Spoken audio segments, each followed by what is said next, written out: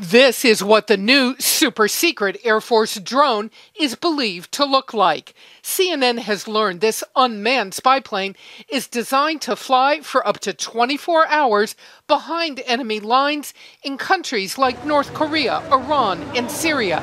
Military sources tell CNN it will give the U.S. a critical stealth advantage to spy on countries which have strong air defense systems that can shoot down more conventional aircraft. This aircraft will actually be able to penetrate that border and go in and do operations in and around an enemy's airspace without being targeted.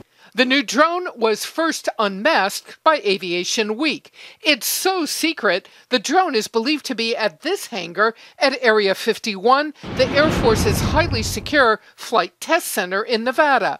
Reporter Amy Butler says the shape means enemy radars can't easily see the drone.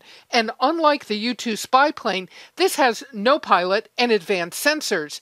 It will make those long flights at more than 11 miles above the Earth unconstrained by human limitations or the weather. This aircraft will likely be able to take pictures using radar.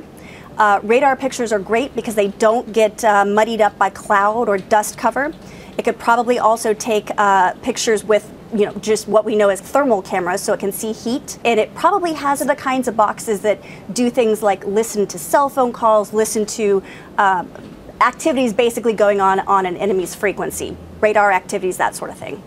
Although it crashed, the stealth helicopter that brought Navy SEALs to Osama bin Laden's Pakistani compound showed the crucial need to sneak past those air defenses. Officially, the Air Force won't comment on the drone effort, but several U.S. officials tell CNN its capabilities are now a top intelligence gathering priority, especially after a less sophisticated stealth drone went down in Iran in 2012.